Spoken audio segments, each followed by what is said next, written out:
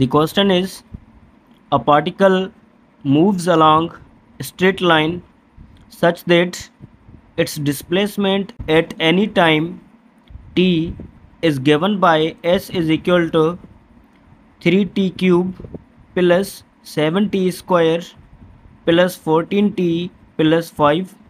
The acceleration of the particle at t is equal to 1 second is a 18 meter per second square, b 32 meter per second square, c 29 meter per second square, d 24 meter per second square. Subscribe Is Physics with Akhtiar Ali Bolo. S is obtained as 3t cube plus 7t square plus 14t plus 5.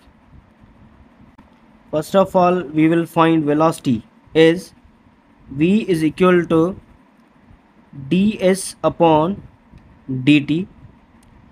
So 3 हम same लिखेंगे. The derivation of t cube is 3t square plus 7 same लिखेंगे. The derivation of t square will be 2t plus 14 हम same लिखेंगे. The derivation of t is 1 plus the derivation of 5 is 0. So v will be obtained as 9t square plus 14t plus 14. Now acceleration is a is equal to dv upon dt.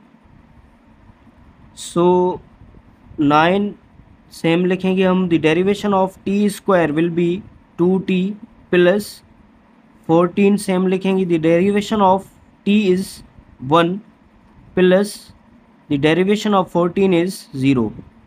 So acceleration will be obtained as 9 into 2, it will be 18t plus 14.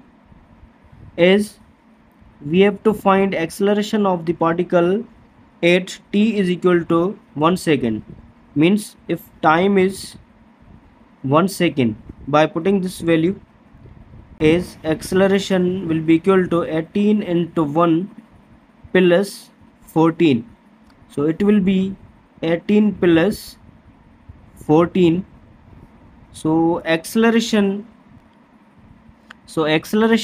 will be obtained as 32 meter per second square.